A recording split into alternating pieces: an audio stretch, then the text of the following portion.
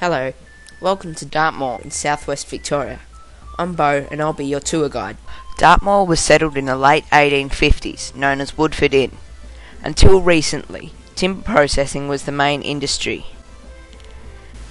There's a fascinating aspect to Dartmoor that few other towns possess: the Dartmoor wood sculptures.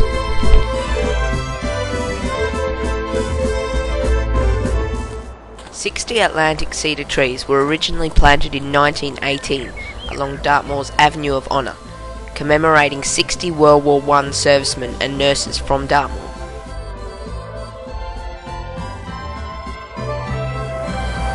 In 1993, the trees were identified as unhealthy and unsafe. So instead of replacing the dead trees, the people of Dartmoor decided to recycle the trees. The trees were lopped in preparation for the carvings, and chainsaw artist Kevin Gilders was commissioned to reveal what he could create. In late 2000, the first 3 sculptures were completed, and by 2003 there were 9 sculptures in all. And now I'd like to introduce you to the sculptures.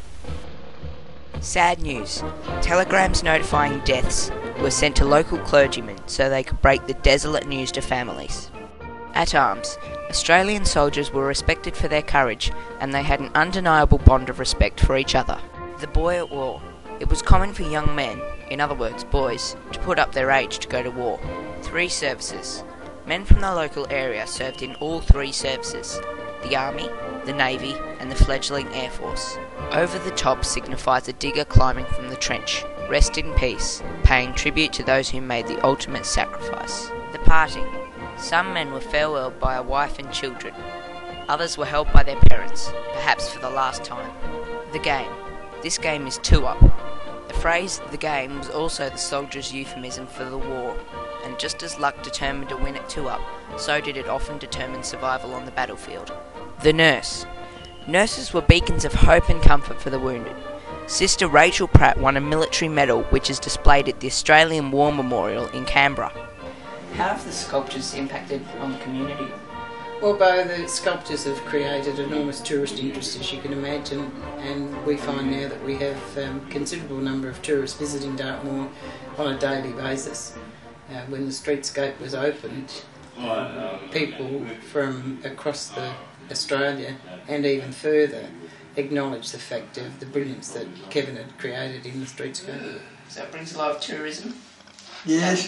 Yes, a lot of tourists, cool, because living opposite down there where it is, we see them all the time. How was the community taken to the sculptures?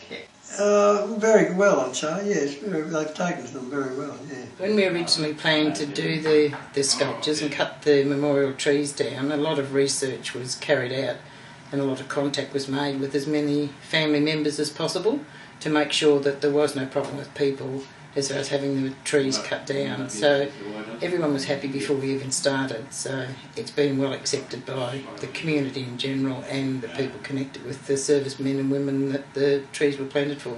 What sort of maintenance do they require? They require a lot of maintenance, and in the initial stages we had a lot of trouble with the sealer that we used. It grew a sort of mould, so we had to strip it down again, and we now use a water-based decking oil that we coat them with, and that's virtually an annual procedure that we have to do. We are having a little bit of trouble with rot, so at the moment they're about to undergo some considerable maintenance with fiberglassing in an endeavour to keep the moisture out of the trees, so hopefully that'll solve that problem. As well as the Avenue of Honour, there are also sculptures on Dartmoor's village green. The nursery rhyme tree was originally meant to be a few faces, but as Kevin progressed he could see more and more. So we were fortunate to be able to receive extra funding that allowed us to expand on that project. How much funding does each sculpture require? Memorial Streetscape, the funding for those trees would average about $3,000 to $4,000, and that's realising that that's a few years ago, so possibly even more now. The sculptures are something not to be missed. Why don't you go and discover them as well? Couldn't have said it better myself, Bo.